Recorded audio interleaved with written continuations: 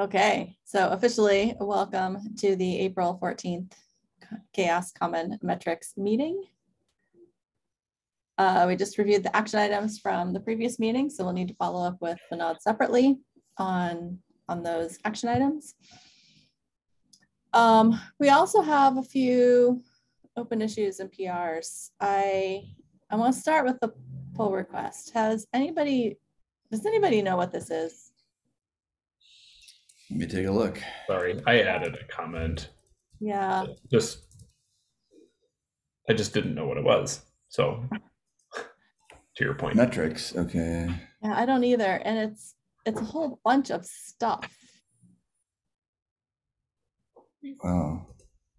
Yeah, and I don't know what. So the stuff that is in the git ignore is related directly to using a particular IDE, IdeaJ. So all that IdeaJ stuff, we wouldn't want to accept any of that.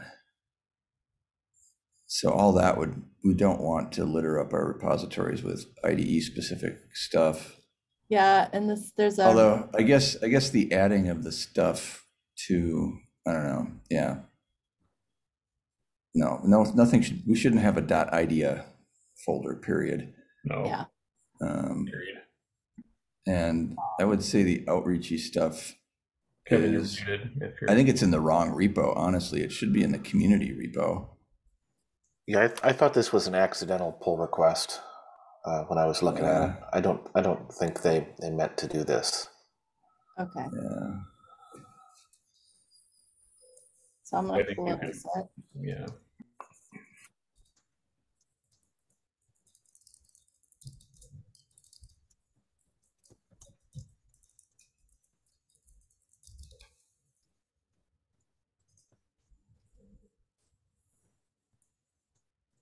Is there a link that I should point this person to for the outreachy stuff? I think it should go in the community repo because that's where we're putting all the rest of our mentoring and outreach work. But I mean, is there a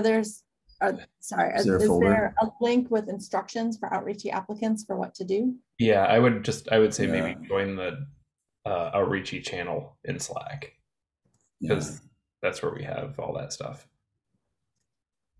Okay.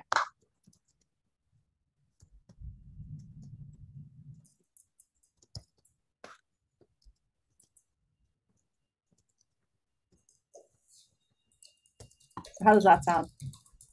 That's perfect. Okay. I just want to be nice because, thank you for doing all of this, but. Yep. Okay. Well, I think one of the things with outreachy is we've been seeing this a few times, they have to, at the outreachy site, they have to submit like an issue that's been accepted or a PR that's been merged or an issue that's been, like put in or accepted PR. So I think a lot of the students are trying to get that done because they have to show like work that they've done in the community during this period. That's all. Yeah. So this is the same person, correct? I don't think so. I think it's a different person. Yeah, it is a different person. Oh, okay. Is this also outreachy related? I don't know. I had commented just before this meeting. Okay. I'm not quite sure what OKRs are and what the relationship is to the metrics work we're doing. So that's why I asked if they were going to come today. Yeah, I mean, so I actually spent several hours this morning working on OKRs. Oh, well then.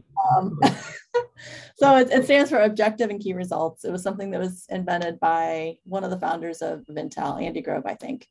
And it's basically just a way of stating your objectives as kind of outcomes, like what do you want to achieve, and then having key results that tie into each objective. And then they sort of cascade so that my objectives and key results are tied back into my managers and their managers and the managers' managers so that things are aligned. So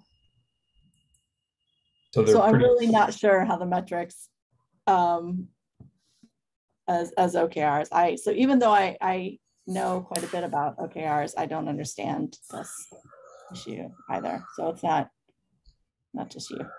Okay. So the way you described it, like OKRs are very specific to your particular relationship and expected outcomes at VMware. And our metrics are not that. The closest thing we have are those kind of general objectives that we have. Right. In the objective header.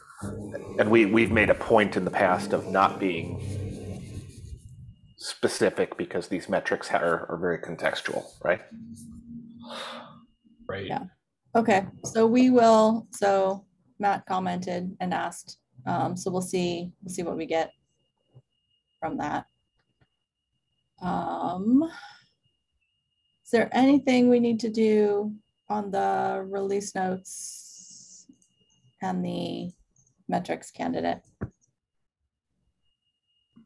I think we're okay. Kevin, I don't know. Is it just the one? Are we just releasing the one metric in common? Yep. Yeah.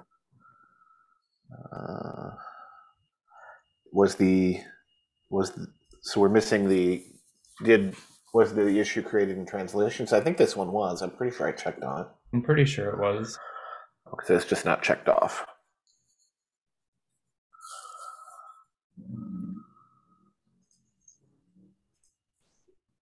Yeah. Okay. Okay. So I will check that. And the metric was added to the website, and we announced the review.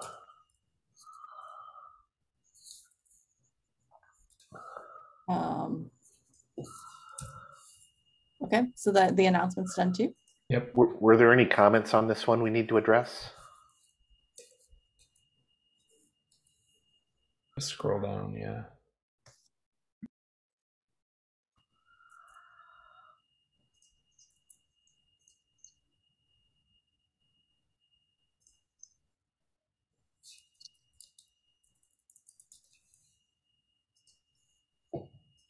I think I had said this is good to go. Yeah, there was a reference formatting issue which I fixed it now. I recalled from my comment. So there is the bhack issue too, maybe. That one right there.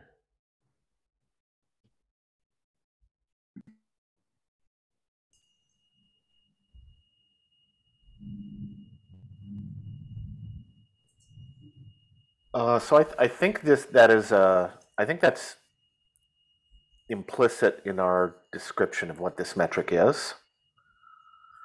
So I think the fact that bhack pulled out that this would be interesting to look at is a function of what the metric is. bhack is on, so that's Stefano. So hi.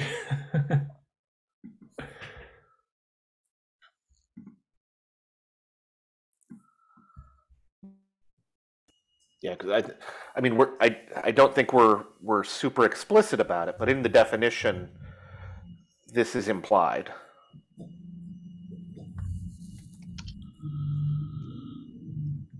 Oh, sorry. Did we, within the focus area, add the metric in the table and provide a link to the metric and metric question?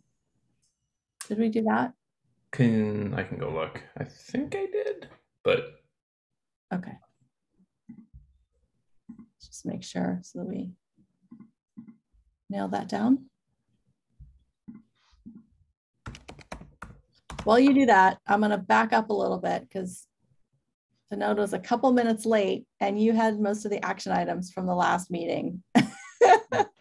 So I'm going to go back. You can't just skip the whole action item review by being 5 minutes late. I mean, nice try. No, that was not the intent. My bus got delayed, so sorry for that. No worries. I'm just teasing. Do you want to run through the action items from last week? I've got them here on the screen. I think first action item was done. Like it's ready for release, but since we were in the review period, but for the second, I haven't worked yet. So okay. So first is we can just take a look. If it is good, then we can move it in a release, like a continuous release. Okay. I'm just gonna add a next meeting section for the things that we should talk about. Oops, did that twice. And then there was one more, I think. Okay, and you said that you already did this. Yeah, so, I already fixed those, and I've like it's good for the. Okay. Cool. Hey, Stefano. Hi. Can you see me? Yes. Yep. Oh, nice to meet you. Yeah, nice to meet you. Likewise.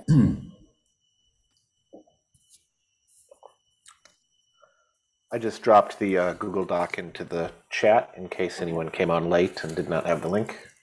Thank you. So go ahead and add yourself to the. Yeah, I think I didn't add myself yet, actually. No, I added you. Sorry. Oh, thank you, Don. Okay, so Matt, did you figure out? All good. Yep, all you good. can check it. Okay. So that one's done. Done. Cool. Is there anything else, Kevin, that we need to talk about for the release? No, this is no, everything was done correctly here, so this is perfect. And the message at the end that it's ready for release is a very good signal for me to put it on the website. I don't know whether the header was released for the for the final release. We put the header in the matrix, so I'm not sure whether that has been removed or not. Well, we should take a look. I think I may have removed it, but there's a chance I didn't. It's gone. Okay. It's gone? Okay. Cool. Then I must have removed it when I added the data privacy statement.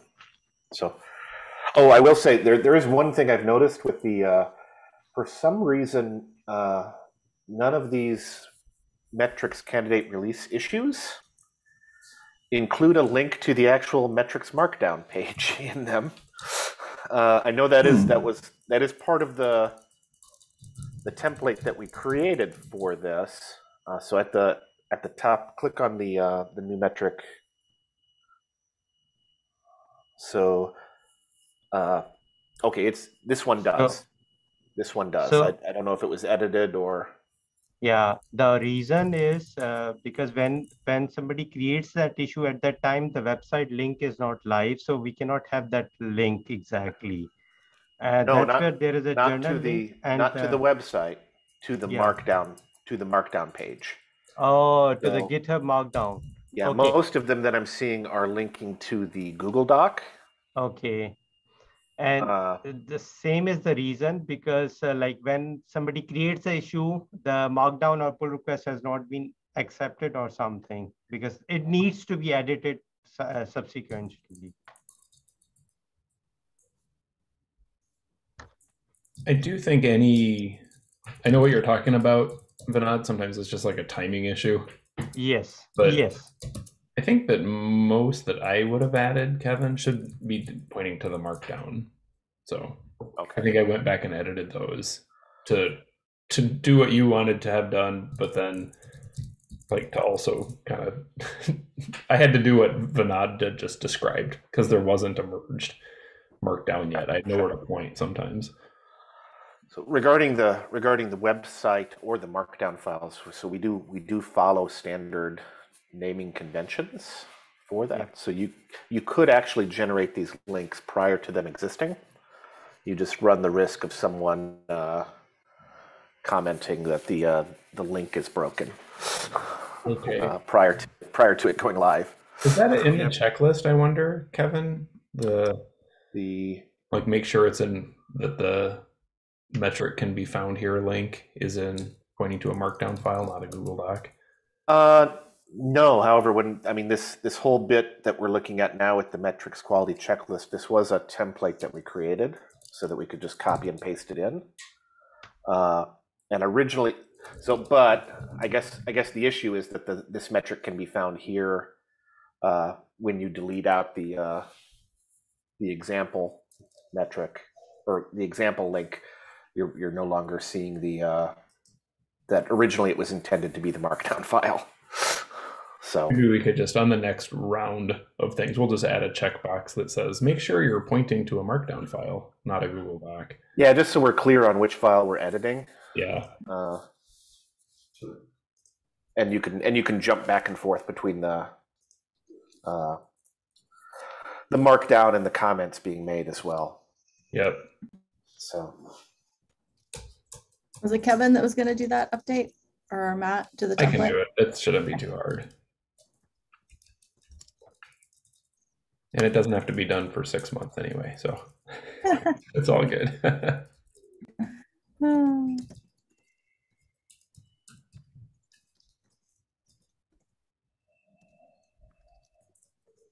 Okay. Exactly. Cool. All right. So I'm going to call that bit done. And Stefano, did you want to talk more about this working group metrics and OKRs issue? Yes. Yeah, mainly I was trying to track a little bit all the metrics and also our metric releases, how we are going to collect with software some kind of automatically metrics with Gitmore Lab and so on. But the main issue that we have in some open source projects that are backed mainly by big enterprises is that sometimes when we collect these metrics, we could try to set up some kind of guidelines related to how to transform these interesting metrics about open source software to targets. Because you know mainly that to improve some of these metrics, if you are not going to transform this in OKRs or something like similar KPI performance metrics, it's hard to change something in what we have as an enterprise gatekeeper in the code in the repository. So, for example, if you want to increase the pull request response time, okay, you need some way to transform this from metric to target. I mean, and so generally, some very large company in Silicon Valley could be organized around OKRs or other kind of metrics that are generally reviewed multiple times in the year. And so this kind of things, transforming from metrics to target, could be really interesting to have a real impact for large open source projects that are managed by medium and large enterprise companies. I mean, so when generally we have many people or employees that are working directly on the project, and we have external community member and so on. So yeah, the problem here is that also when we are going to transform metrics in targets, we have some kind of social and technical problem like the one that I have commented in the next comment related to Campbell law and also in Goodhart law. So merely was something related. I think that we can try to read this more in general, but probably we can talk also about this later, but it's related to the point that is something like when we are going to transform metrics in targets, we are going to overfit the metrics as a target. And so generally it's something like the metrics is not good anymore because it's a target that is going to be overfitted by the organization or people working on the target. So for example, if we are going to tell, okay, we have the pull request response time metric or the merge window, so the time between when the pull request was created and the review time and when it was finally merged in the repository. And we transform these metrics in a target, so in an OKRs or KPI for teams, for the internal teams in the company. I think that we could probably going to refit these metrics, and so lowering a little bit the quality of the review if you just want to maximize the number of pull requests that was merged. So this is just for making an example, but it's a quite general effect that we have when we transform metrics in targets. But as I still think that it's quite important to impact on, especially on very large open source projects, to impact on these metrics on the real performance that we have on the code owner mainly, or the on the maintainer of the project. I think that probably we can find a way to suggest how to transform these metrics in target and how to mitigate the Goodhart and Campbell effect on this kind of transformation. So what I'm guessing, if this is my first meeting that we have with you, so I don't know if it could be still in your perimeter as CHAOSS organization, but I still think that for large open source projects that generally are backed by large company, this could be really interesting to have a real impact in the community and the project repository. I wonder if this would fit in better with some of the discussions that we're having around the metrics models, because I mean, this fundamentally is about making it a lot easier for real companies to actually use the data that they're getting out of the metrics and be able to do it in a way that they can tie it into their business metrics or OKRs, which is kind of what we're trying to do with some of the work on the metrics models. Yeah, it's something like that.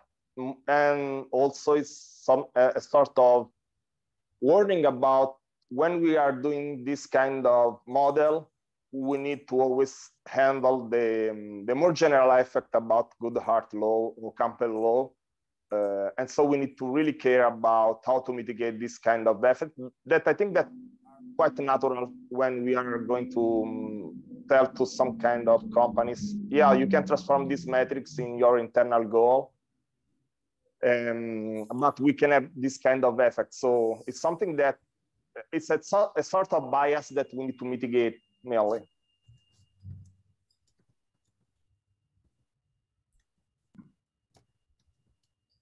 So yeah, I agree. I think this is not something we're doing in the metrics models, but something we might certainly want to think about. Kevin, I saw you nodding your head too. So Stefano, basically with respect to metrics and metrics models, the way that we're kind of working right now is that in any one of our working groups, like common or evolution or risk, we have a set of metrics, like atomic metrics, like time to merge a pull request or time to get a first comment, like a kind of a very small metric. The metrics models are really serving as ways to bring these specific metrics together in ways that might, so like a metric model might be responsiveness, for example. And there are a variety of different ways we could look at responsiveness. We could look at response to PRs, we could look at response to issues, we could look at response on a Slack channel, we could, there are a bunch of different ways. So the model would be responsiveness, and then we'd bring together half a dozen smaller metrics, or just metrics, I should say, just bring together a half a dozen metrics that help us comprise what that model might look like.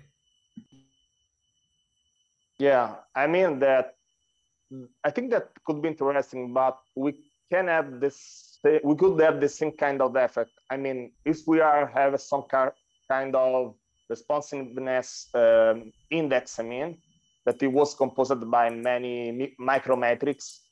I think that the problem is that if we are going to an organization to suggest, okay, you can just take this index and transform this to a target, what are the risks mainly to overfit the responsiveness? I mean, for example, just to make an example, could be that you are just going to the triagers to quickly close all the bugs and forward that to Stack Overflow or other kind of support too quickly. I mean, so we are going to lower the quality of the triage of the tickets if we are going to transform, for example, the responsiveness in a target for, or to just to transform the responsiveness in a target. So I think that this risk is quite common, and I think that is quite natural. So I think that probably, or we can try to balance merely some kind of metrics that could be balanced between one, but the problem is that what is really hard,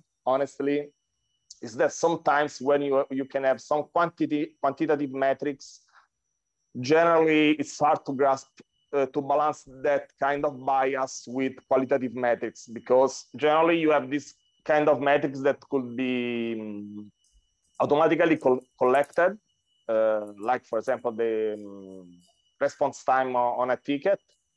But yeah, generally, if you are going to feed that specific metrics, generally it's hard to be balanced with another kind of metrics automatically collected, and sometimes this really require a qualitative metrics, for example, just a feedback by the issue submitter about how much is satisfied with the ticket closure. I mean, so yeah, I think that there is always an implicit risk also if we are talking about responsiveness in the model, that we are going to create a bias when we transform this to a target for the teams. I mean, so would this be about, like, at the metric level, adding a section or a subsection about potential bias that could occur? Because the examples that you're giving, like, we want to lower, right, like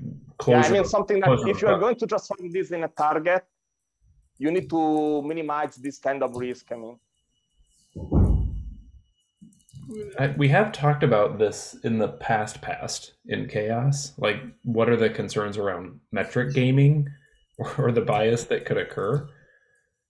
It's always part of the equation. And we've never really accounted for it, to be honest with you. We've always just kind of said it could exist and and let the world figure out what that might be. So I think this is interesting to think about, that we could, I'm not saying do it, but like think about a way to express the bias that could exist with a particular metric, or how a metric could be gamed.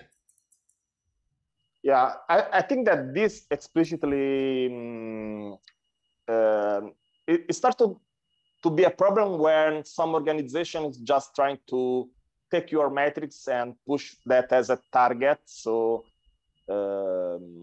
so merely some kind of employee could try to optimize that metrics mainly. Because generally in large organization, if you are not going to impact these metrics inside some kind of KPI or OKRs, so OKRs and KPI is something that needs to be measurable.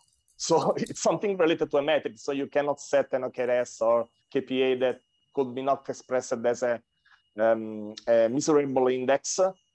And so I think that all these are candidates for open source performance. I mean, but the problem is that yeah, you need to always understand. Yeah, you need to transform in target for company to have a real effect in the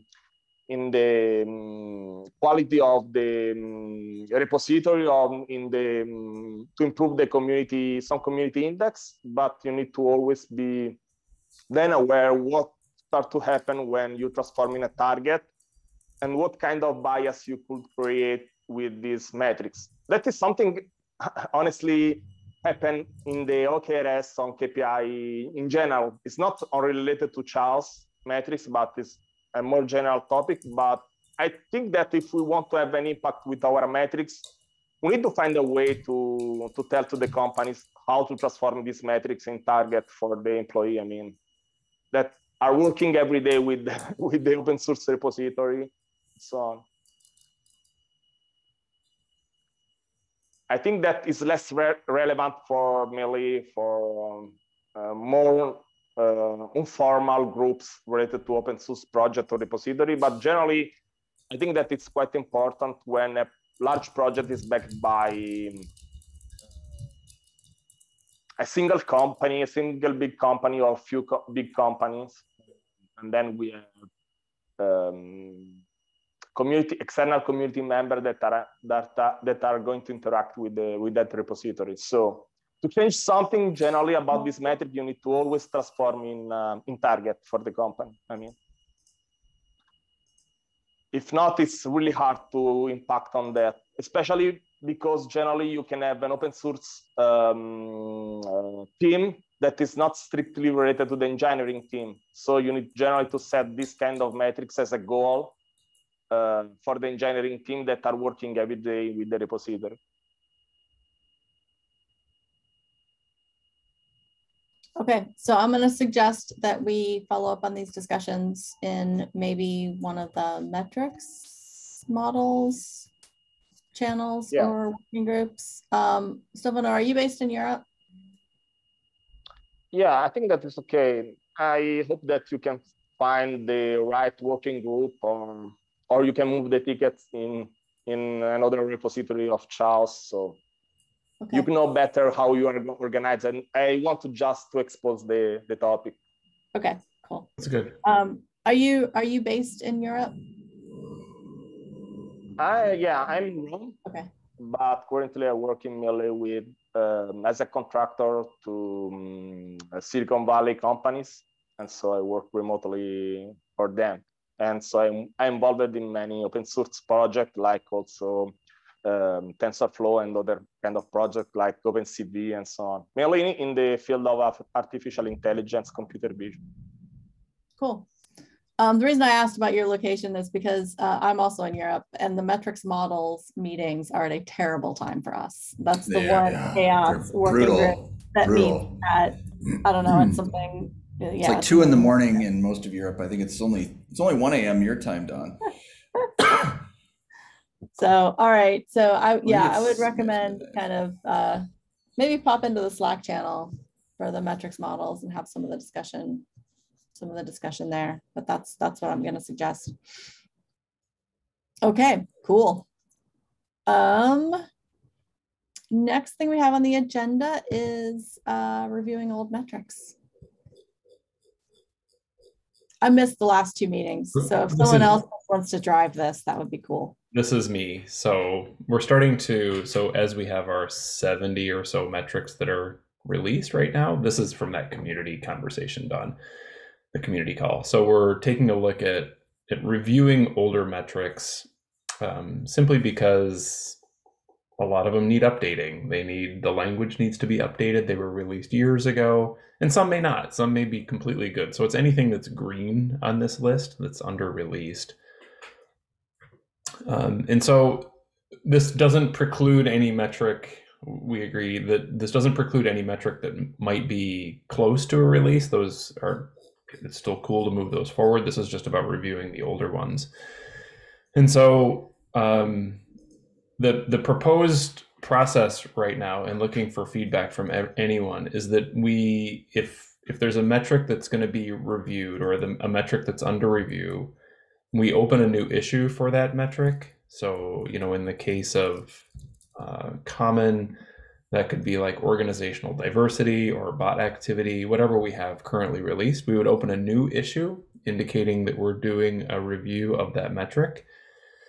We would label it with the couple labels that are there: revisiting metric and metrics candidate release. So just to indicate that, we would include a pointer to the old original closed metric associated with bot activity. So this isn't about reopening bot activity, but just post an issue to the original one, or post a link to the original one, and then listing specific ways that the metric could be improved. And so some of us right now are going through different working groups to kind of make suggestions. And like, I have a list of DEI things. So sometimes it's formatting issues, sometimes it's grammar, sometimes it's not following the proper template, those kind of things. So we could make a comment on all that.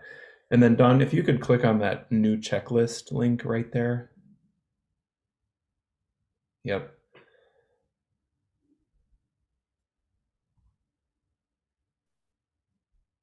Sorry. That's okay. It was telling me I was muted because it could hear noise, and that was over top of the link. And Oh, I couldn't click on it okay. until I unmuted myself. So if you could scroll down just a little bit, keep going until you see a list, basically, that right there. Okay. And so this is like the, this is kind of following, this isn't perfect yet because we just talked through this in DEI, but it would be another checklist for the review process. It's like we've added the label that I just mentioned earlier. We make sure that we put this in the translations repo, you know what I mean, if there are changes to it. And then if you can kind of scroll down just a little bit on the content quality, it would kind of be to highlight at a high level what are the things that are proposed to being proposed changes. So if it's just formatting, make sure that you add date of last review, major or minor editorial changes, right, that it follows the most updated metric template. So just kind of, it's the same thing. It's just a little bit more targeted to a review on a particular metric. And that's it. And so then it would be part of a release cycle. You know what I mean? Like this would essentially be like a new metric, but it would just kind of be labeled differently. So open to thoughts or feedback on this process. One question I have on this process, are we going to create a new issues for every review, or since we already have an issue on the release metrics, we can reopen those and add this review checklist in that and continue the discussion so that we have the history and continue. Where we landed in, at least in the DEI working group yesterday, was to create a new issue, and there were two reasons. Okay. One is that opening a new issue will move it to the top of the list. If we reopen a closed issue, it'll be down at the bottom of an issue list. And using an old issue, all of the conversation about edits to the metric will also be at the bottom of a long list of conversations. So we're just trying to raise all of those things to the top. And that's also why we suggested making a link to that old issue. So it's still, they're still connected, but this approach just kind of moves things up a little bit. Thank you. This clarifies. Yep.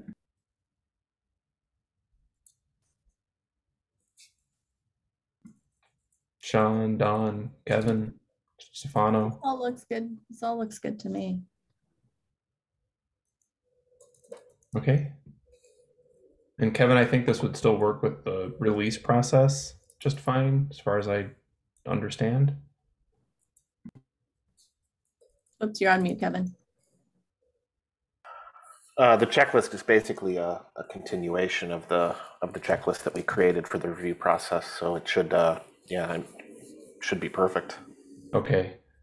And we'd still do all the same things, like make sure that it's like it's got all the labels, you know what I mean? And that we sign off on it on the end and all that kind of stuff. So like it'd still be part of the release notes, like essentially new metric coming, or updated metric. Okay. So follow-up question, how do we want to organize ourselves to do all of this? Because we've got a whole bunch of metrics to go through. Yep. So right now, between Sean, Elizabeth, myself, Kevin, and Venya, we've all kind of agreed to take a look at and I believe I'm assigned a common. So take a look at the different working groups. So Sean would actually start going through that list of the green rows in common. It doesn't have to be a, like a perfect list from Sean, but it's at least a starting point to kind of help orient folks. And it's okay too, like for any of us, Kevin, Sean, myself, and Venya, and Elizabeth, that if a metric looks good, that's it. We can just kind of mark it in the spreadsheet, and like if it was just released, then it should be okay. So is there an indicator on the spreadsheet whether the metric is under review?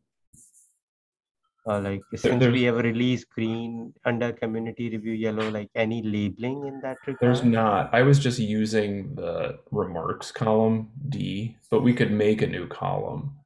Yeah. So we had talked about creating a column that had the last reviewed date. And we could use that last reviewed date column as an indicator that something needs to be reviewed as well, or So maybe add a last reviewed date column, and then that would help us in the future track which ones, if we get into a situation where we can kind of go back and kind of periodically review metrics, that then we have this coordinating document to help us do that. Okay. Don, could you click on the DEI tab? Oh, I'm sorry. Did you have something? Yeah, sorry. I was gonna say, for the ones that we decide we're in the process of updating, would we change that last reviewed column to be like currently in progress or something? I'm not understanding how that last reviewed column would help me see which of the metrics we're currently revising. Yeah, I was thinking something along those lines. There's a date of last review, or if there's no date there, the message would be pending or in progress. Okay. Cool. So you can see in the remarks, see row 15, code of conduct at event. Like this is like a rework. So basically this one's taking a lot of work. So I essentially just recreated a new Google Doc for it. So we kind of go back to the beginning. We create a Google Doc, we work in the Google Doc. It's the same process that we did for a new metric. It's just this process starts with a bunch of data in it already, like a lot of info in the doc. So I just put it there. So Vinod, I don't know or anybody, if you think that's a good place to kind of I would suggest having a label will be more helpful, because we have the same process. Like, it's under review, then it's ready for release. It's under community review after re-review. Oh, I can do that. Yep. That's a good idea. So just that drop-down list is what you're talking about. Yes. Okay. Yep, good idea. And then should I make a new column that says, not remarks, but it would say something like, reviewed document or something like that? I don't know. I think that will work in the remarks. We have already in the remarks, like once it is released, the remarks are no more there because it's released. But right now it's under review, so that column will serve the purpose, but having a color coding will help distinguish what is being. Yep, happy to do that. I can do that across this spreadsheet. Good idea. Okay.